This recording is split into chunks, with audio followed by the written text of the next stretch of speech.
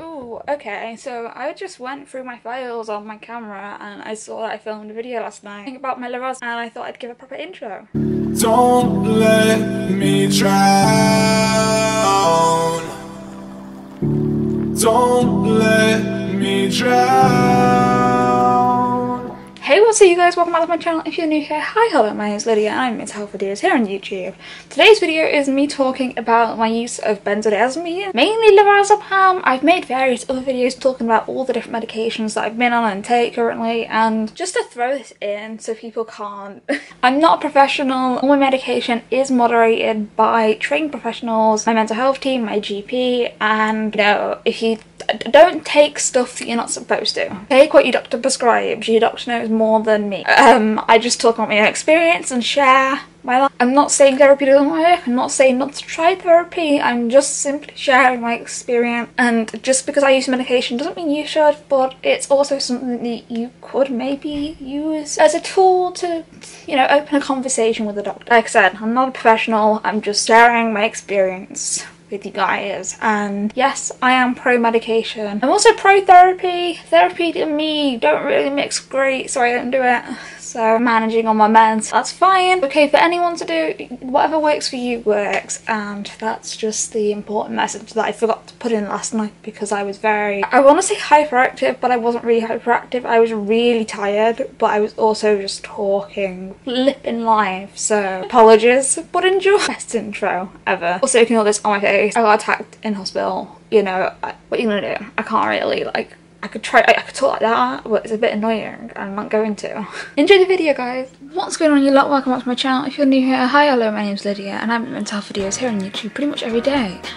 I've realised that I've done a few medication videos, and I haven't actually talked about one of the main medications that help me get through a day. I haven't got a video on my channel talking about that, and I was like, how haven't I filmed that video already? And also, why haven't I filmed that already? Now, I've got a video on my channel about diazepam, I've got a video about clonazepam. I've not got a video talking about Lorazepam, and Lorazepam is something that I take every day. I rely on it to get through a day. I take it 4 times a day, so I'm on 1 milligram 4 7 points in the day, and it works very well for minimising how agitated I get, and also my anxiety is manageable on it. I do also take clonazepam in combination with this, and that does work for me. And I know there are going to be some people commenting on this saying you can't be on benzos long term, they only give you a few days worth. Now, I get a week's worth of medication at a time. I've got 28 Lorazepam tablets. Is this what I need 4 times a day? You know, that's just how medication works for me. Clonazepam, I take 0.5 milligrams once a day, and so with Lorazepam, I have finally got the information leaflet.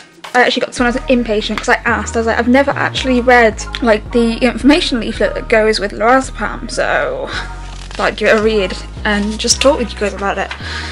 There's a very real thing where people are very anti-benzodiazepines, and I do understand it. Like, don't get me wrong, I'm not an idiot. I understand why people are against the use of benzos, and I understand why people don't think they should be prescribed. However, people also need to know that these medications do work and they do help, and they do affect people in different ways. Some people can take them long term and they work, others can't. Person to person. This channel is about me sharing my experience. So, Lorazepam, also called Ativan, is a benzodiazepine that is mainly used to help treat symptoms of anxiety. I find Lorazepam extremely, and that is because I have very, very intense anxiety, and I do get very paranoid. What comes with my paranoia is often I get agitated by things, and you know, I need something to calm me down, and benzodiazepines are remarkably good at that. That's literally what they're used for in hospitals. When people are like, oh my god, I got injected, that's what people get injected with. They get injected with benzodiazepines, usually Lorazepam, because it calms people down quickly. A few reasons really.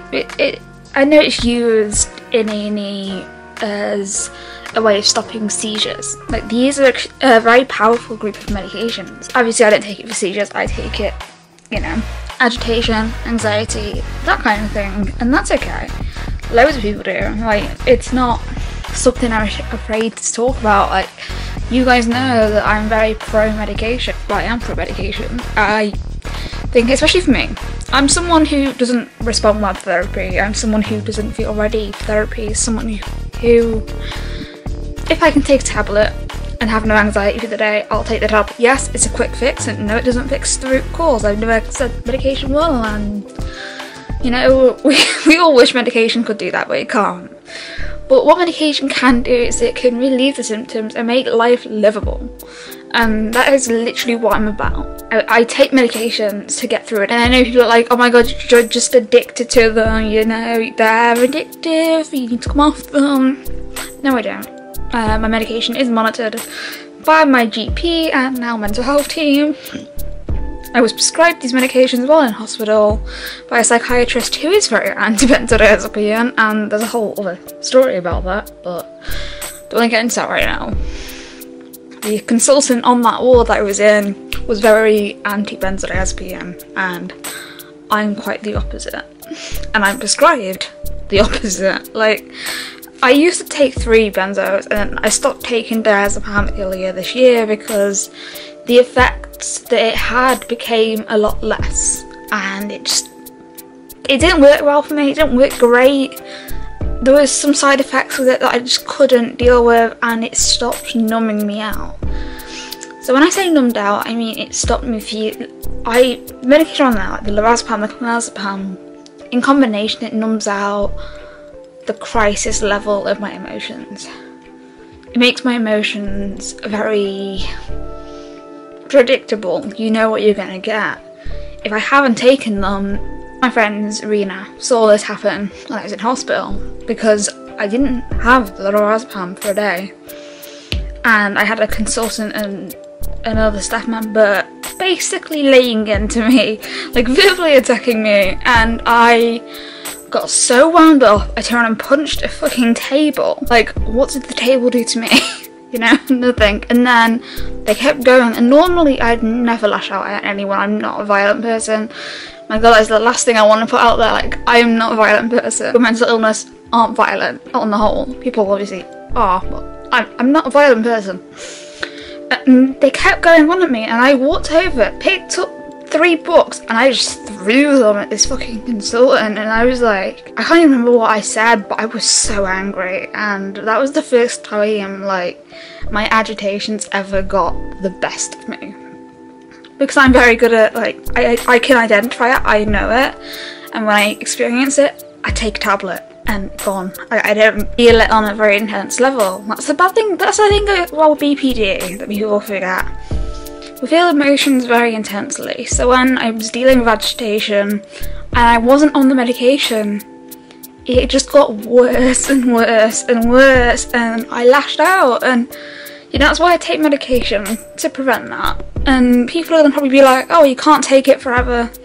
I will take it for as long as it works. I don't care whether that leads to addiction. I don't care about the side effects. I'd rather have the side effects of medication than be aggressive. Like, I would hate to be that person that's always aggressive. I couldn't do that. I would hate myself so much. I mean, I hate myself anyway, but I would literally hate myself even more if I was aggressive to people all the time, because I'm not a person. You know, I'm not a violent person. I'm not a aggressive person. I'm not a big person. I'm not really that scary. I'm 5'2", and I'm not very big. I find the medication does work extremely well for me, and I do know others that it doesn't work well for, and I know that people, again, are very cautious of benzodiazepines and don't really want to take them.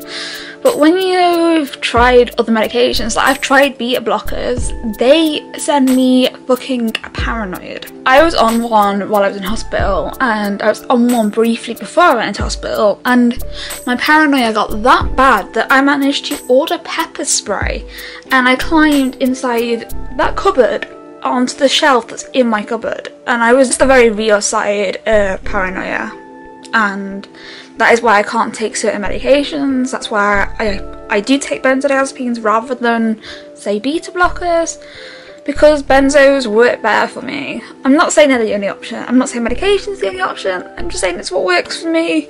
I literally don't want to get hated on. I'm like, I try so hard not to get hated on, but I still get hated on, and it's annoying. There's not actually that many side effects that are listed on this. Side effects, what happened and what to do about it. So side effect, very common. Sleepiness, dizziness. And yeah. Then we go to uncommon. So 1 in 100 people might get these. Aggression, headache, confusion, amnesia. Rare, but important, paradoxal reactions, which is, you know, rage, anger, hallucinations, and basically the opposite effect. Benzodiazepines are sedating. They make you feel like a zombie, and, you know, like I said, I would much rather be a zombie than aggressive. Like, I just would, and people are gonna be like, oh my god, you're not taking this seriously, and I am. Like, I've taken these medications for a while now, and they work. It's not like I'm on like the highest dose or anything. Like, with Lorazepam, you can get given 2.5 milligram tablets, I think. Don't quote me on that. I take 1 milligram tablet 4 times a day. That's literally what's written on there. 28 Lorazepam, 1 milligram tablets. Take max 4 daily. Warning, this medicine may make you feel sleepy. It doesn't actually. Is this the one? Lorazepam does not make me feel sleepy. It just mellows out my anxiety and all these intense emotions, and it makes me bubbly and happy, and the tablet has the power to do that, and it works. Why would I not take it? Like, tell me that. Like, people are like, smoke cannabis instead. Never smoke cannabis. Probably never will. I'd much rather stick to my prescribed medication, which is Lorazepam. And yeah, people are like, oh, you're on a lot of medication, you know, you have BPD, you shouldn't be on meds. Literally, fuck off with that stigma, please. I don't even know what I'm doing right now. I'm so tired. I've had my sleeping tablets. Like, I had the ones I'm prescribed. Oh my god, I didn't overdose. I just took the tablets that I'm prescribed. I was prescribed. And rambling on about crap. I don't know. I don't even upload this. Do you know how many videos I have that are like, I never upload? It's actually unbelievable. Anyway, I should start recording and lie down, good sleep, till the light off, you know? Night night, Lydia. Hopefully the scratch will be better in the morning. I'm still pissed off about that. Not the person who did it, just the fact that it's my face. Like, if it was there, if it was like hideable, I wouldn't care. Honestly, I just wouldn't. But because it's there and I have no choice but to see it and feel the pain of it on my face. Trust me, I have my hot water bottle that's wrapped up in a fucking scarf because I haven't got a cover for it. Oh my god, what is my life? I have a hot water bottle, but I don't have a cover for it, so I wrapped up it in one of the scarf things I have. Imagine it. Oh, there's a police helicopter outside. When I feel more just full stop. No, when I feel less like I'm about to keel over and fall asleep, I just snorted like a pig. Ah, isn't life wonderful? Don't let me drown. Don't let me drown.